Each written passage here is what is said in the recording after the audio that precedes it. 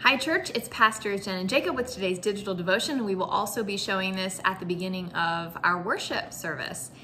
So our new sermon series for stewardship season is called Be the Change.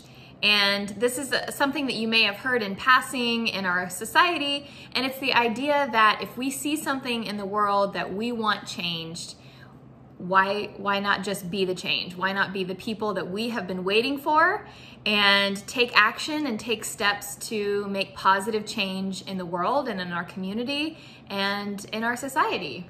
We have some awesome sermons during this series about some of our favorite stories. If we say so ourselves. I just mean that they're based on awesome scripture passages. Okay. Some of our favorite stories in all of scripture, from the Ethiopian eunuch to the daughters of Zelophehad. These are going to be great examples of being the change. And we chose that for our stewardship theme this year because there is a lot that we feel like needs to change about our world. And honestly, it won't change unless we are actively involved in making that change happen. And a lot of those changes could come through our church community.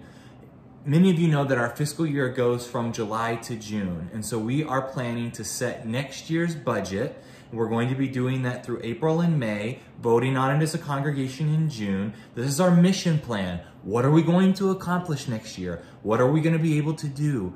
And the only way we can put together a budget is through the pledges of the congregation, because we have to make decisions about what we can do and what we can't do based on what we anticipate we will have financially through the coming year.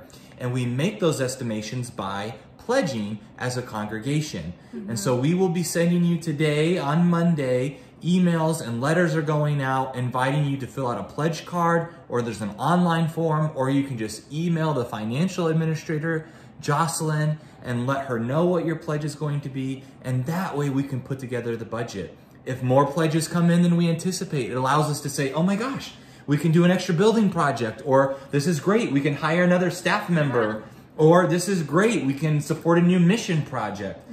We're only able to do that if we know that we're going to get extra pledges than we anticipated. And so that's why as many of you pledging as possible and letting us know your intentions is great. It doesn't have to be something big, saying like, I can do this small amount per month, but just saying this is my intention. That allows us to say, okay, great.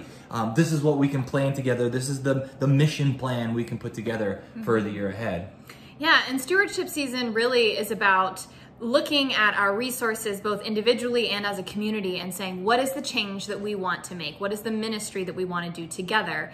And then actively being a part of that and actively saying, I'm not just going to talk about what I wish would happen in our church and in our cities and in our state and in our country, etc., but I'm actually going to put myself forward. I'm going to put some resources in the game. I'm going to get involved, and I'm going to be a good steward of what I have and make positive change. So we're really excited about this. We get excited every year about stewardship season because it's just a way of everyone recommitting themselves to being active in the church.